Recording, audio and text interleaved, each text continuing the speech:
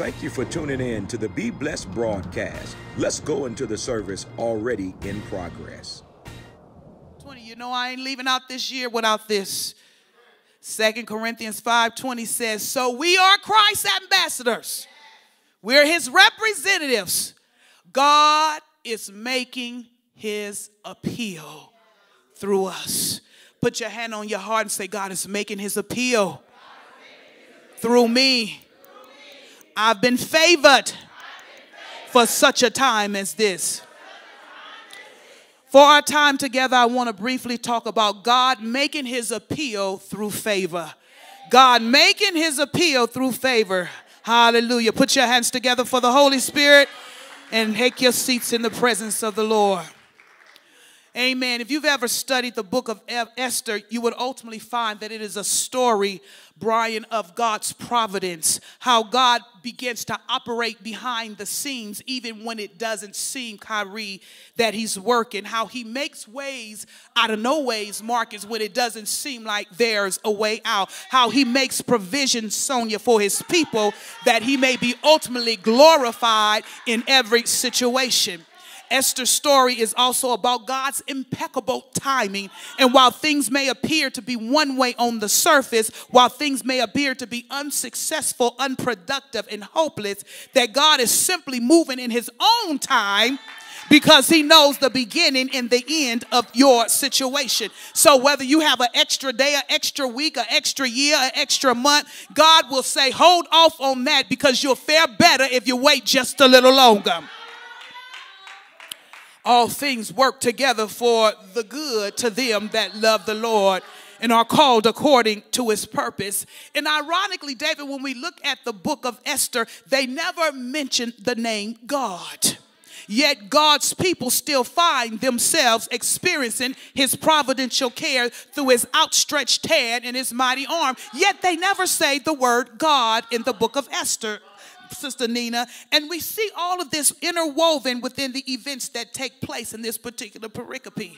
When we look, this is about a 10-chapter book here. In chapter 1, I told you about the banquet that King Ahasuerus or Xerxes had for his wife. He wanted to show his wife's beauty, and because she refused to come out, he removes her as queen. In chapter 2, he sets out to find him a replacement. He ends up coming along and he finds Esther. It's not by happenstance, LaDeja, that she happened to be the most beautiful. When it comes to God, these things simply don't happen by chance. God already knew what the plans would be, Deaconess Yolanda, to exterminate all the Jews. So he had to raise up someone to use a platform in order to relieve his people. So in chapter 2, she's found Sister Jenkins to be the new queen of Persia, a woman who've come out of poverty. They had just been released from Babylonian captivity less than 60 years ago, and now she is the new queen of Persia.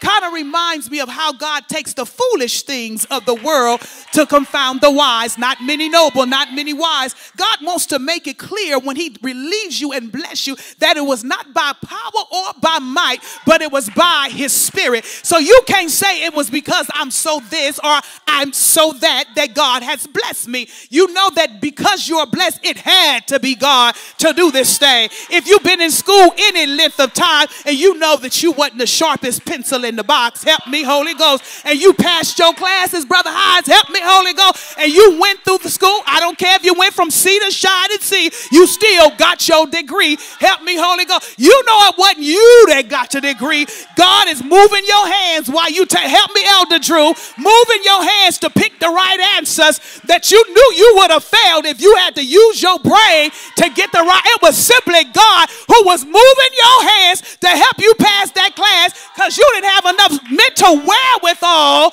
to get through it. It was simply God, Elder Watson, that did it. It wasn't nothing that you had done. It wasn't your human intellect. It wasn't your sagacity that did it. It wasn't because you were so sharp and you was the smartest one in the class. It was none of that. It was simply the power of God that got you through that degree. It was simply the power of God that got you through that business venture. It was simply the power of God that you paid off that house. You ain't that smart. You ain't even the best steward when it comes to finances. It was simply the plan and the plot of God God that allowed you to experience the blessings of God.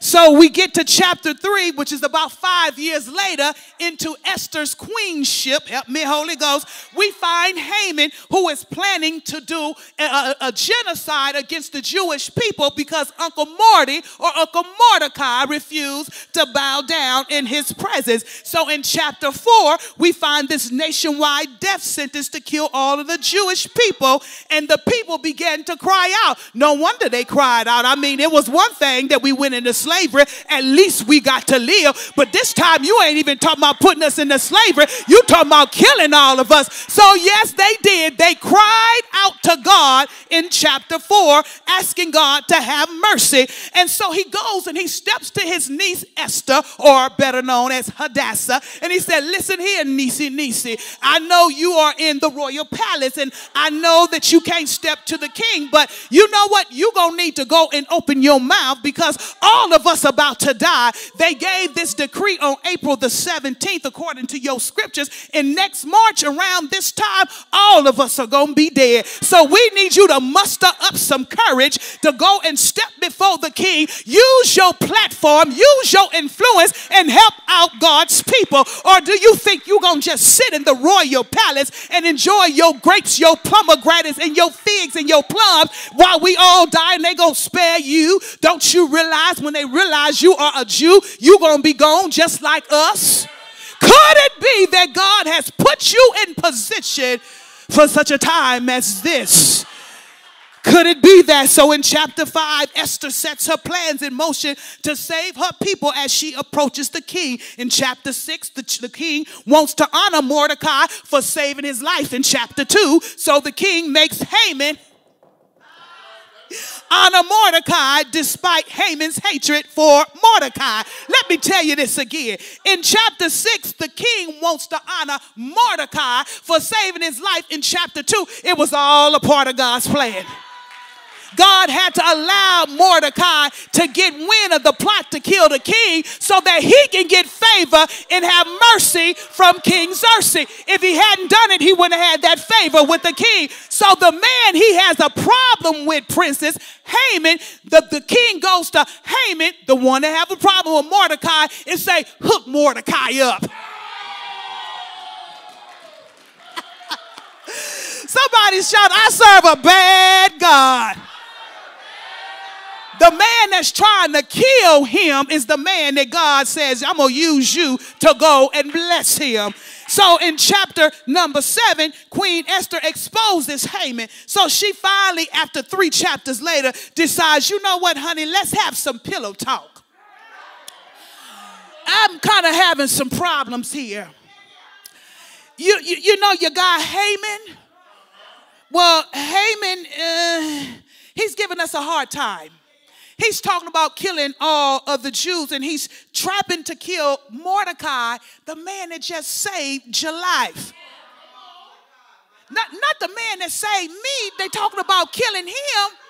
The king don't know anything that's going on.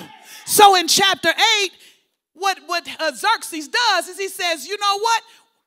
Haman, you had this plan to do all this to the Jews. We're going to put you on that same plot.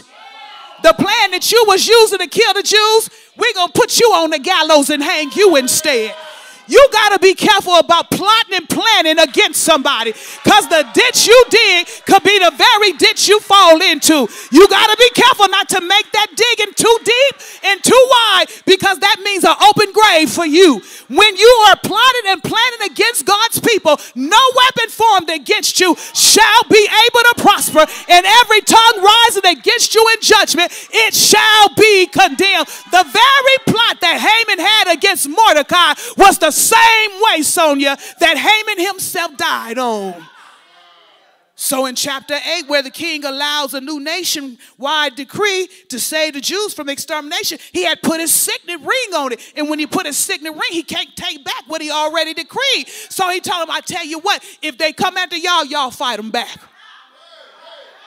Y'all better protect yourselves.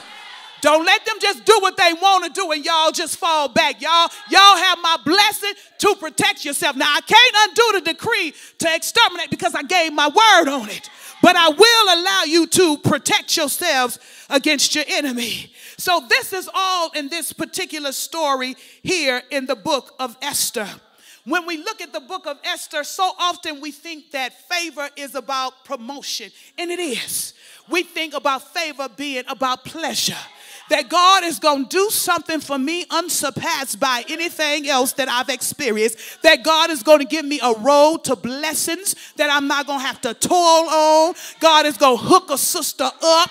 God going to give me a little something for my troubles. God going to make this year easy and great for me. God going to give me this. We seem to equate favor with pleasantries. We want God to do something for us. And the reality is that is a part of favor, because God wants to bless you just like that. He said there's no good thing that I will withhold from you when you walk upright. It is the Father's good pleasure to give you the kingdom. God said it is my desire to bless you. I want to make you smile. I want you to be up and not never beneath. I want you to be the lender and not the borrower. I want you to be the head and not the tail. I want all nations to call you blessed. So it is the divine will and plan of God to bless his people. But then there comes on the cusp of pleasantries where God not only blesses and gives you favor for pleasantries, but he gives it for a platform.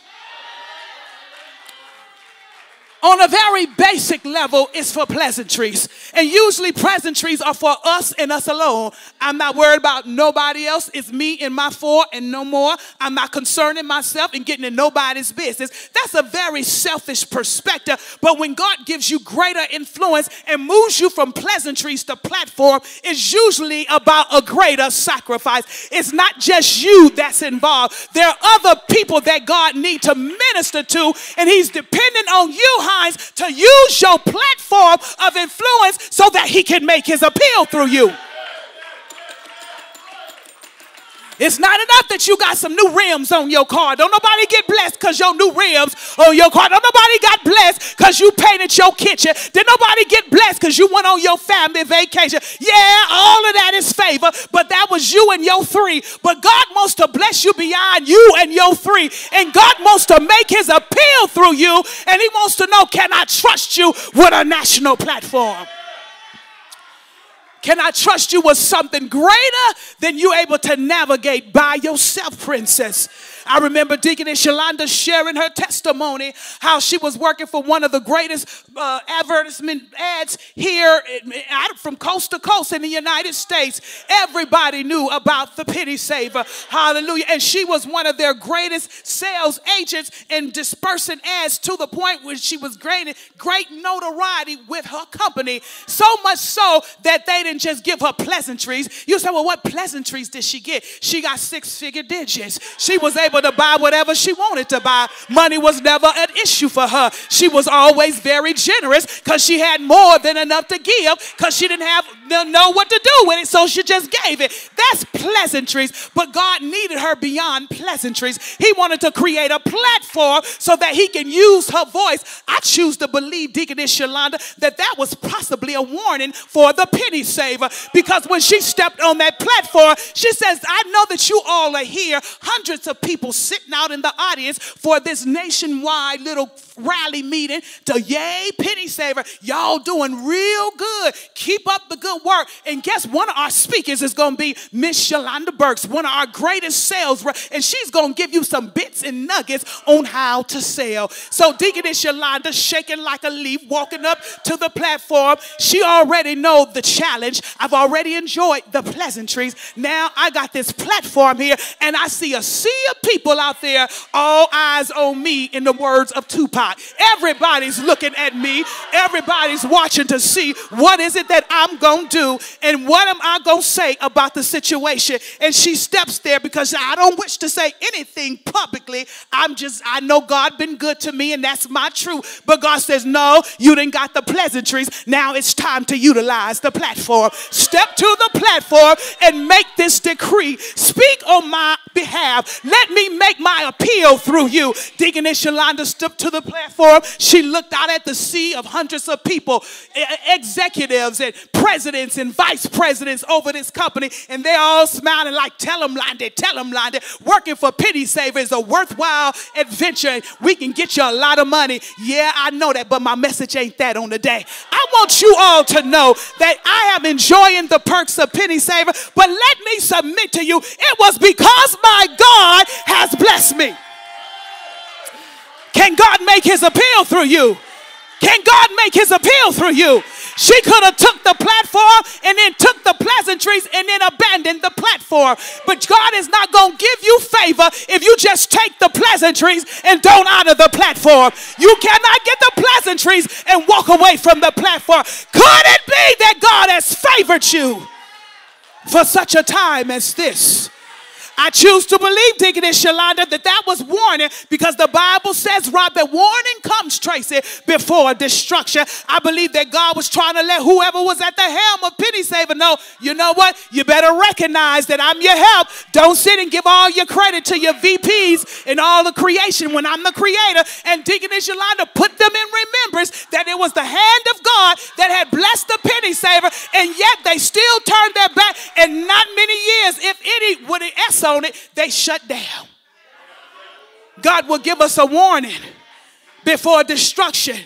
But the wonderful thing is, she got the platform and she honored her God and allowed God to make his appeal through her favor.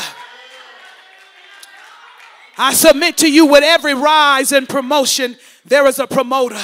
We know that God is the one where all blessings come. The word of God says, all things come of thee, O God, and of thine own have we given thee. Those were the famous words of David when they began to build Solomon's temple. He understood that it was time to give back to God, that God had blessed him tremendously. And because his hands were so bloody, he could not build God a temple, that God decided, Jamed, to use his son because he was a better fit. So that's why it was called Solomon's temple, the first temple erected to God. So when they got ready, Elder Dacia, to erect Solomon's temple, the Bible said David and all of the leaders gave great substance to the house of God, so much so that it was unfathomable how much they had gained. They were putting gold on everything. And I'm not talking about no gold leaf. I ain't talking about no gold spray. I'm not talking about braids that look gold. I'm talking about 14, 18 karat gold. They're overlaying the Ark of the Covenant. They're overlaying the floors. They're overlaying the walls with gold in the house of God. And they looked to David and said, how are you able to give such as this? And David says, all things come from thee, O God, and of thine own have I given thee. I'm simply, God, giving you what you gave to me. We understand that when God blesses us, he's simply giving us his stuff, and we have the choice to either give it back to him and honor him with it, or act like it's something we did on our own. God is the promoter, Asia, in every situation. I know you thought because you had great favor with your supervisor, but I heard Pastor Chris say on this morning, the king's heart is in God's hands, and like the rivers of water, he turned it in whatever direction he will. That supervisor don't like you like that, and the truth be told, they really don't like you. God just turned their heart for a minute to give you that promotion, and then after you got it, they really, I don't even like you like that. How did that happen? Well, God will temporarily confuse your enemies until he can get you your platform. And he'll use them if he need to bless you, Nikki. Because they ain't nothing but a stepping stool for your promotion into your next platform. You don't need everybody to like you. That's a word for somebody that's doing all this overtime for your supervisor, thinking that they your royal hookup. It ain't them, baby. You need to stop kissing all of that and start looking up to the hills from which cometh your help, because you can do all that and God can still turn their heart away from you. You don't need to be liked by everybody. You just need the right person to like you. And that's the Lord on today. God has the power to change your life, your zip code, your future, your destiny in 1 second. He can change all of that just by doing that. You was living here, now you live here.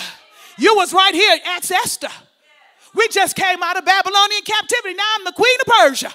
God can change your zip code in 1 second if he wants to.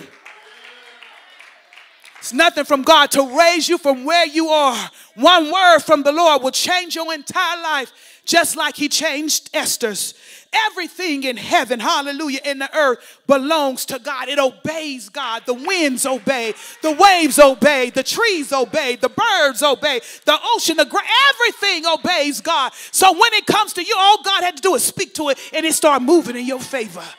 It started moving in your direction. It started leaning. Y'all don't know what I'm talking about. In my direction.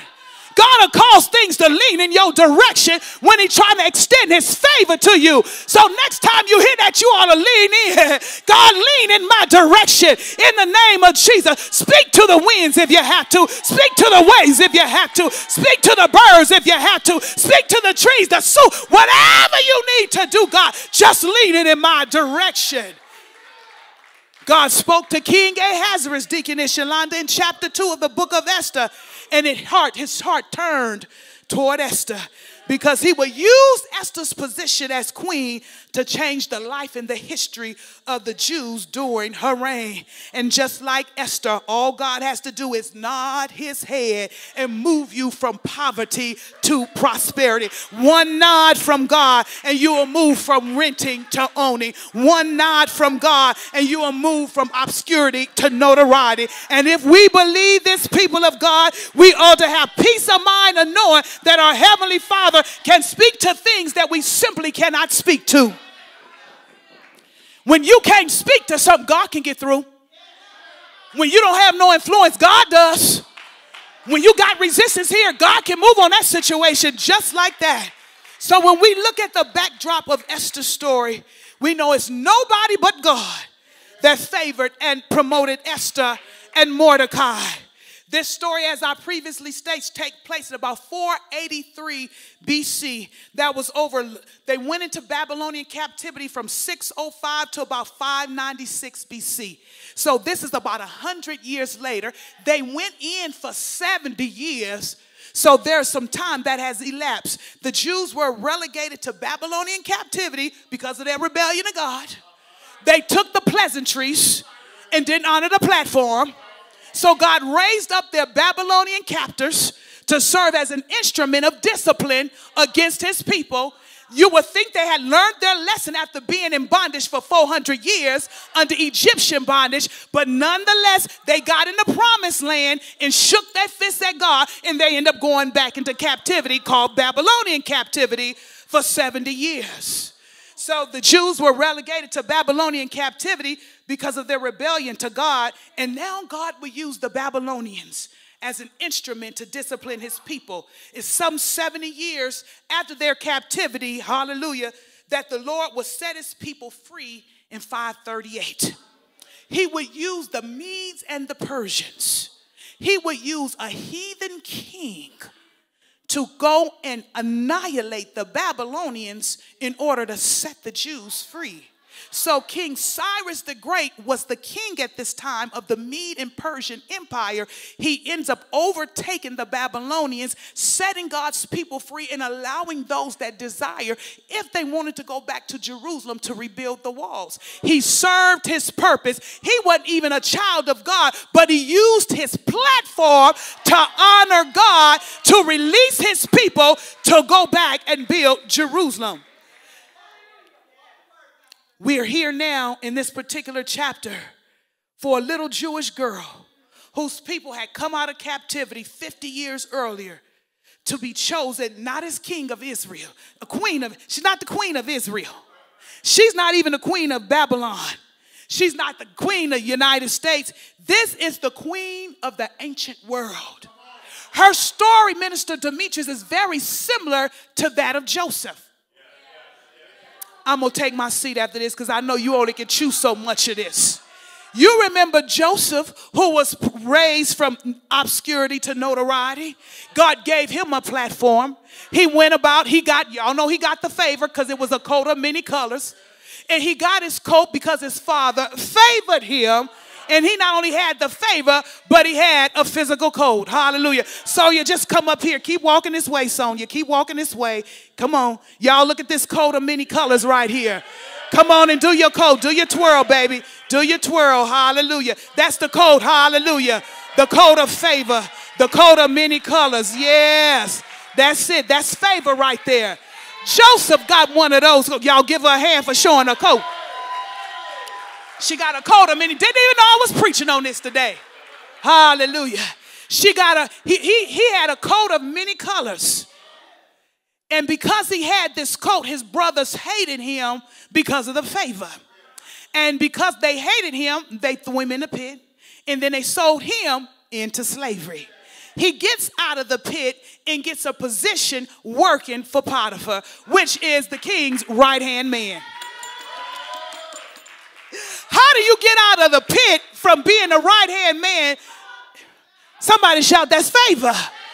When you can explain it, it ain't favor. But when it just simply doesn't make sense, you don't know how you got it. You don't know how you landed there. All you know is you looked up and you was blessed. You got the Holy Ghost hook up. You finally escaped the thing that had its clutches on you. All you can say is, God, it was you and you alone that blessed me just like that.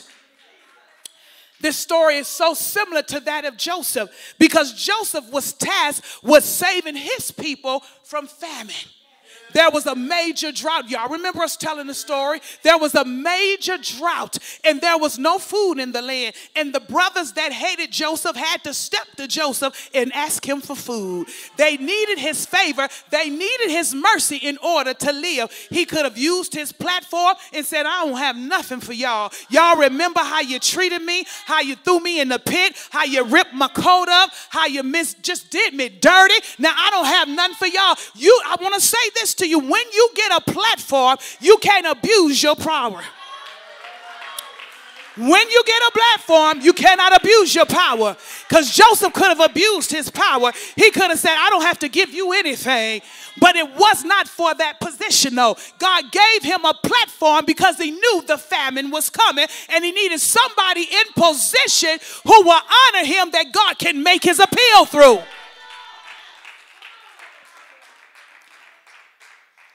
I want to say to you in this season, God is enlarging territories for the purpose of spreading the unadulterated gospel. God is opening and enlarging territories. God is extending favor. God is raising up platforms for those he can trust with the word of God in their mouths. If you don't use the platform, I got to ask you, what do you need favor for? If you're not going to use the platform, I want you to have a Selah moment and ask yourself, why do I need favor? Because if it's just about the pleasantries, then you're not ready for favor. Because God don't need to give you a platform to get you some pleasantries. He'll get you the pleasantries and the platform. But he just want to be able to make his appeal through you to pull the lost and dying world back to him. But will you get the platform and don't honor it? Will you abuse your power when you get there? You got to ask yourself, why do I want favor? As we're transitioning into 23 and God is telling us to conform to his image, that God wants us to accelerate our divine nature. I want you to have a Selah moment and ask yourself, why do I need favor? Because if God gave me a platform, can he trust me with it, Nikki? If God gave you a platform, can he trust you? Esther, I know you sitting in a lap of luxury. I know you like all your maidens sit and give you pedicures every day of the week. I know you enjoying them scratching your head and brushing your hair and all of that. I know you like your fingernails being polished. I know you like the daily massages you're getting and eating all the delicacies. And all of that is pleasantry. But you need this platform to step to Xerxes and let him know there's a bigger cause than you just being comfortable. Oh! It's a bigger cause than you just being comfortable. It's a bigger cause than you just having you a little something. Can God trust you with a greater platform so that he can make his appeal through you? When was the last time you got a platform? And did you honor God when you had it? I want you to really think about this, because I'm letting you know now prophetically that God is raising up a lot of platforms in this season, because the time is far spent. The day is at hand. The Bible says, cast off the works of darkness and put on the armor of light. Walk honest as in the day, not in drunkenness, reveling in strife, but put you on the Lord Jesus Christ and make no provisions for the flesh. You got to understand, God needs to make his appeal through us because time is drawing short. God is not willing that any would perish, but that all would come to repentance. How long does he have to wait before we get it right with him? And if we're supposed to be his ambassadors, help me in this place, media. Good job, media. We are his ambassadors. And yet we have a platform and God can't even make his appeal through us. How are we an ambassador is a representative? How are we his representatives and he's giving you a platform and yet you've made no appeal on behalf of the kingdom? How many people have you witnessed to since you got God's favor? You're the new supervisor, but you don't want to risk being demoted, so you just keep your lips sealed. You the new this or the new that, or you the new professor, or you the new whatever you've been applying for, and God has extended favor in your direction. But because you don't want to compromise your position, well, they said we can't, a convenient out. They said we can't talk about God around here. So, you know, I don't want to be disobedient and rebellious, and I don't want to circumvent the system. I don't want to be accused of being insubordinate right now. Oh, that's a convenient excuse. You talk about what anything else you want to talk about. God gave you that platform to allow you to make an appeal on behalf of the kingdom of God. I got to ask you, what do you need favor for? Thank you for tuning in to the Be Blessed broadcast. We pray that you were blessed by the message. If you were, please like, share, comment, and definitely subscribe. Or if you would like to order this message in its entirety, please go to our website at www.SBFCWC.org, and there you can sign up to partner with us for the Gathering of the Eagles, where you'll receive all the messages in their entirety for Wednesday and Sunday. I promise you won't be disappointed. But remember, here at Showers of Blessings, we want you to be blessed.